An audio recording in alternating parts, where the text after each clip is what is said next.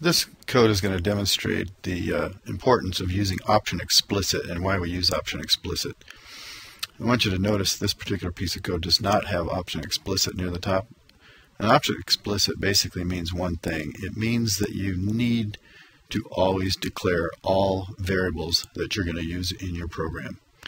So again, Option Explicit essentially requires you to use all variables, to declare all variables that you're going to use in your program.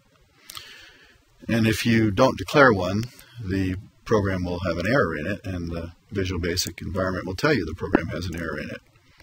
Well, you'll notice in this piece of code we do not have the Option Explicit statement at the top. So let's just look at the code real quickly. We have a variable here for declaring, for storing the total cost of our widgets. We have a variable for the cost of one widget, and we have a variable for how many widgets we have. So we have an input box statement that asks the user how many widgets they're gonna have, and the input box basically says how much does each widget cost.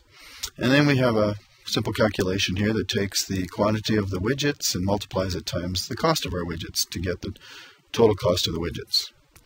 So there's our total cost of widgets statement in the message box. So when I run this, it should do pretty much what you would expect. Let's go ahead and run this code. And I'll put in that I want to buy 5 widgets. And let's say that each widget costs $10. So I'm expecting that my total cost should be the 5 times 10, so $50. And it tells me my total cost is 0. You might want to pause the video right now and stare at the code and see if you can figure out where the mistake is in this code.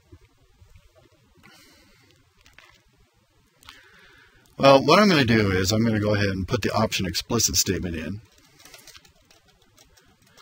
And then I'm going to go ahead and compile this code and see what happens. Not compile, but I'm going to hit run. And when I hit run, Visual Basic, of course, is going to try to run this code, but at the same time it's going to look for errors related to variables that I did not define with a dim statement. So I'm going to go ahead and hit the run button.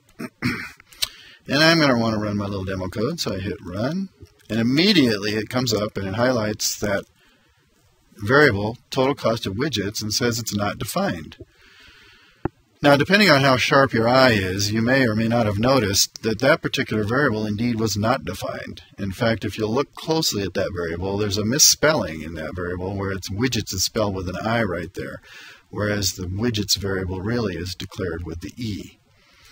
So by using Option Explicit, the Visual Basic environment told me exactly where my mistake was. Now, if you can imagine, in a much larger program with many hundreds of variables, if you did not use Option Explicit, how easy would it be to mistype a variable name and not know in your program exactly where that problem was? Because when I ran it before and it just gave me the answer 0, then of course I just had to go back and scan through the code to try to find the mistake. There was no help. Well, let's change this program. I'll go ahead and hit the stop button here. Let's change this program so that it has the E correct spelling. And now let's go ahead and we'll run that again. So we put in 5 widgets. We put in the cost of each widget of $10. And our total cost now comes out as 50, and the program is running properly. Again, the basic idea here from this video is that Option Explicit is a very powerful tool to help you remove one type of error that you may encounter in your programs. And anytime that we can remove any of the errors that human beings are going to make as a problem in our program, we want to let the tool, in this case Visual Basic, help us with that. So Option Explicit is very important to always use in all your programs. And you'll notice in the book that sometimes the author doesn't do that, because the author wants to sort of shortcut and write quick and dirty code.